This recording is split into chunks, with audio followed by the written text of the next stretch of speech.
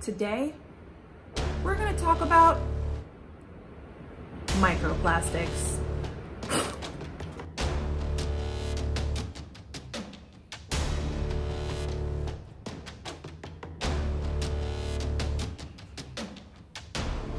My name is Amari Walker.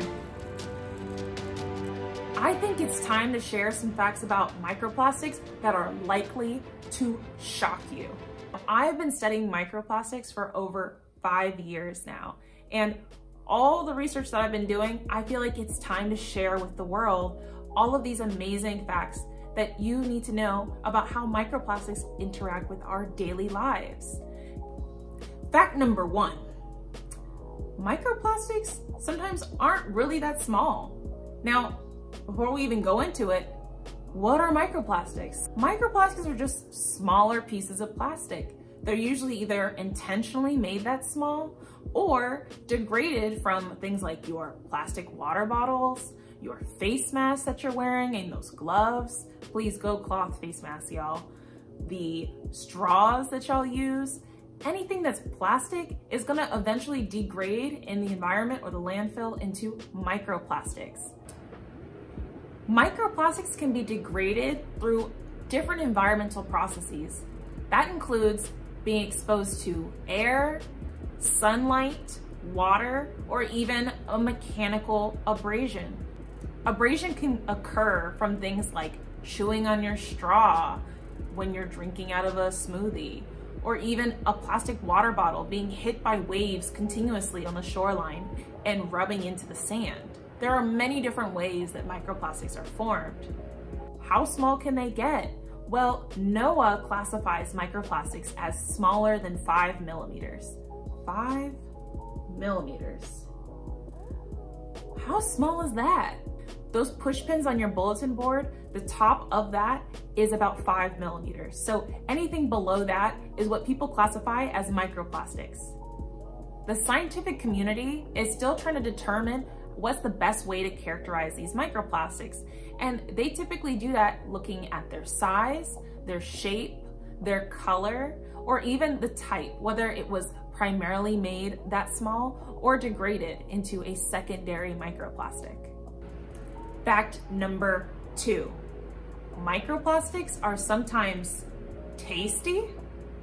Animals interact with microplastics because they see it as a form of prey, whether it's the size, shape, texture, or even color.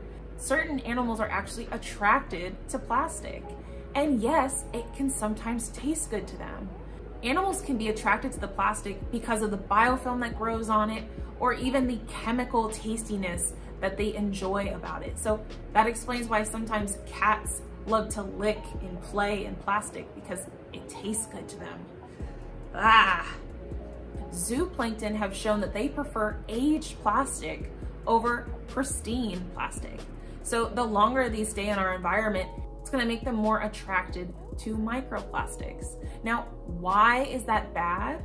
When animals consume plastic, it can cause physical blockages and mechanical damages to their guts, to any part of their digestive tract. So it makes it very difficult for them to remove it from their body. And if they stay in there long enough, they have the potential to move outside of their digestive tract and into other parts of the body. Studies are looking into even the possibility of these microplastics being transmitted from a mother to their children. So generational transfer of microplastics. So they stay in that species forever. If another species ends up consuming that prey, it's possible for that microplastic to then transfer to the larger predator and continue up our food chain. Now that's scary. But what's scarier is fact number 3. Fact number 3. Microplastics have thousands of chemicals. These additives are placed into the plastic or even parts of the plastic during the production and manufacturing of your plastic product. The chemicals added are used to enhance the aesthetics, the functionality, and the longevity of the plastic so it stays in our environment longer than necessary. Some of these additives include UV inhibitors, flame retardants, colorants, and even plasticizers. Every microplastic that you come into contact with is going to have a very different combination of these chemicals because they're made by different companies. Why is this bad? These chemicals have not been fully characterized to see if they are safe for human health and the environment. A study showed that over 4,000 chemicals were likely to be present in just plastic packaging. Just your Amazon bags can have over 4,000 different kinds of chemicals. Of those chemicals, 63 are known human health hazards. So we're talking about carcinogens, mutagens, things that can affect your brain development. 68 were known as environmental health hazards, things that can kill our wildlife and endanger our ecosystem. Manufacturers will describe plastic as inert, but we know that chemicals could potentially be released out of that plastic and into our environment. Studies have already shown some of these additives in the plastic to be released, maybe not all, but more research still needs to be done to really understand and quantify how much is present, specifically for chemicals that are potentially harmful. A study took plastic commonly found on the beach, including your styrofoam cup to the grocery bag, and even polypropylene string that's used in like fishing line, and they put them in simulated stomach for birds and fish and found a huge release in estrogenic chemicals that affect the reproduction of those animals and ourselves. Fact number 4, the majority of microplastics end up concentrating in our oceans. A study in 2017 reported over 4.9 billion tons of plastic waste are being left in our environment. That's over 60% of all plastic ever produced. And of that plastic, it's just going to degrade down into microplastics. There are now over 5 trillion pieces of microplastics on the surface of the ocean. And that's over 250,000 tons in weight of microplastics. Those microplastics don't just stay where they degrade. They end up moving around our world. Studies in the Arctic and Antarctic have found ice cores with over thousands of microplastics in a single liter of ice. Fact number 5, microplastics are in our food. So yeah, if we know that animals in the ocean are consuming microplastics, then we're likely to be consuming them as well. Whether we're eating wild-caught salmon or even things that are farmed fish, there are microplastics present in our seafood. We could be eating up to a teaspoon of microplastics every single day. And that's not just from seafood. Things like our table salt have been found to contain microplastics. If we're eating it, we're also releasing it out of our body. There are new studies showing in human feces the presence of microplastics. Fact number 6, microplastics are in dust. Let's talk about outdoor dust, roadside dust. The tires on a car are made of rubber, and as they're continually worn down with overuse, they're releasing thousands of microplastic particles that end up accumulating on our roads and sidewalks. When rain events occur, those tiny particles end up accumulating in our environment and in our waterways. Not only do they just sit on the roadside, they can also end up in our atmosphere. Depending on how small they are, they can end up in our air and travel to other locations. This is how some of the dust that's found on glacial ice cores are actually traveling. They're not just traveling by water, they're also traveling by air. And if it's in the air, we're also potentially breathing it in. In comparison to outdoor dust, indoor dust is the majority of human inhalation of microplastics. Where are we getting our microplastic dust? That comes from things like our carpets to our furniture or even upholstery. These different items can release microplastics and accumulate on the surface of the ground where we can vacuum it up, or be suspended in the air where we can breathe it in. There are 10 times more microplastics in our indoor air environment than the outdoor air environment. so don't breathe too deep. Microplastics can be inhaled into the lungs, depending on their size, and end up moving into the human tissue.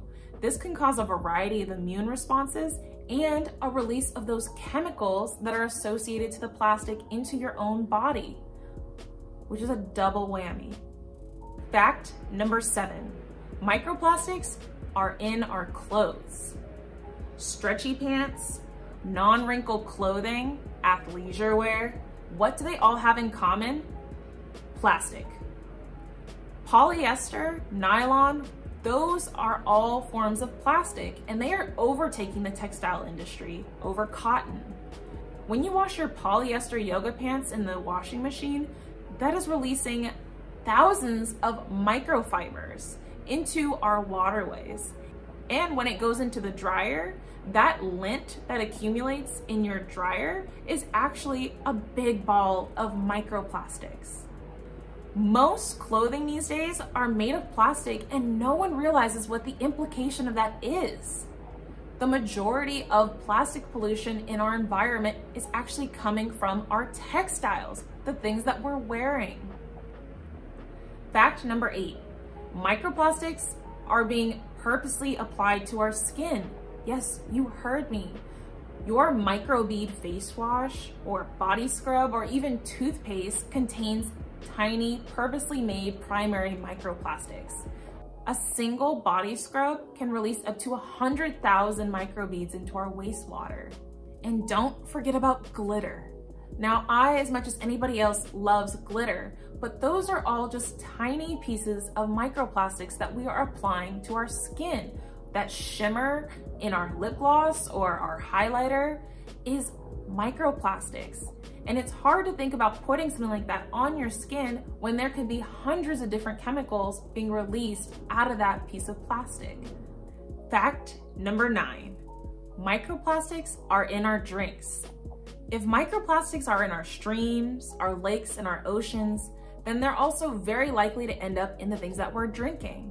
Our plastic water bottles, glass water bottles, and cans of sparkling water, even tap water, contain microplastics.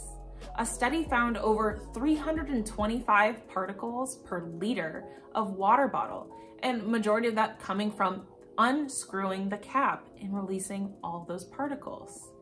Tap water has about half the amount of microplastics, and it's a better idea overall because you're not throwing that plastic water bottle away into the environment, which will later form more microplastics for you to consume again.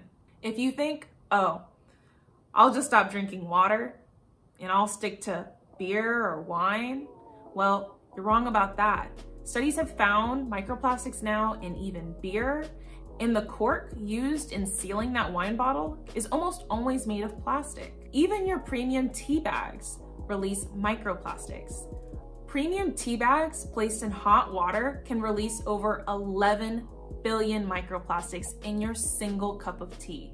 Can you imagine going from a teaspoon a day of microplastics to 11 billion more being added into your body, and all of those chemicals associated to it leaching out and into your body?